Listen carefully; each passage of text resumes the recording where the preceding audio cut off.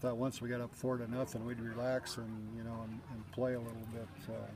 Not like we had the whole game, but you could see nerves kind of set in when we got a couple runners on, and I guess we actually brought the tying run to the plate. Yeah. So Connor made that bad throw, and Dylan made a bad choice of not just taking the obvious out. So hopefully we learn from that when we move on to our next game.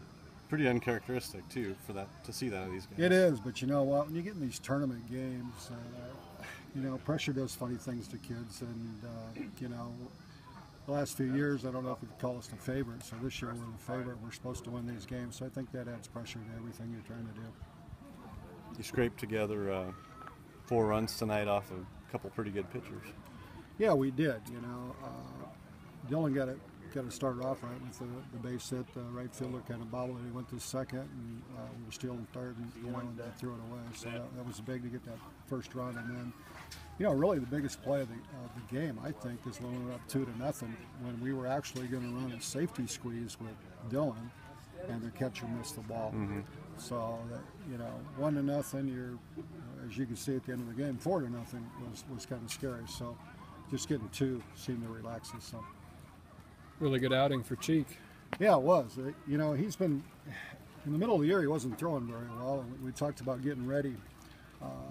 He had I guess his really bad outing was against St. Albert, where he gave up 5 runs in the first 2 innings. And Josh had a habit of coming out of the bullpen, and not being ready to pitch. I mean, his ball was up, and so we've talked about him, working a little harder in the bullpen to get ready and to try to keep the ball down early in the game. And he had a really good outing against Dallas Center, and even a better one against AL, and then saved his best for the night against Greene County, because he actually did throw a no-hitter, because that first play wasn't there.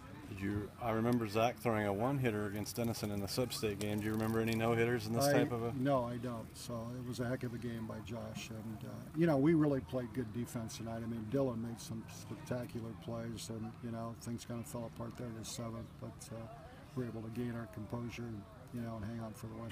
What's it say about Cheek? Just that he can maybe not have his best year, but when this tournament time rolls around, he's ready to go and pitch for you. Well, there was some discussion, and he doesn't have the best numbers on his staff, but just thinking back, he's won 2 2 district final games for us. He's won 2 semifinal state games for us, where he stood on the mound, and he doesn't get rattled. The pressure doesn't seem to get to him, so we knew we had to go to him tonight. Your offense got on track there for your 7 hits in the 5th. Was that just a matter of seeing the pitcher a couple times? I think a little bit. The hit that Cheek had down there is, that kind of a looping line drive down the right field line, got it started. And, Nick Foster's been struggling a little bit, and he finally squared up a ball. But, it just looked like we were not, we just couldn't string things together tonight. It just seemed like I think we left 6 runners on in the first 2 innings, and a lot of times that'll come back to bite you. And, I guess we just, would grind out bats just well enough to get the win tonight. And a little bit about Dylan's run in the first inning. I mean, that was vintage Dylan Sears. There, a single out there, the guy bobbles it for a split second. He gets 2. Right. Ball gets a couple feet away, gets down here, and then the overthrow, he's in. Yeah, he makes us go.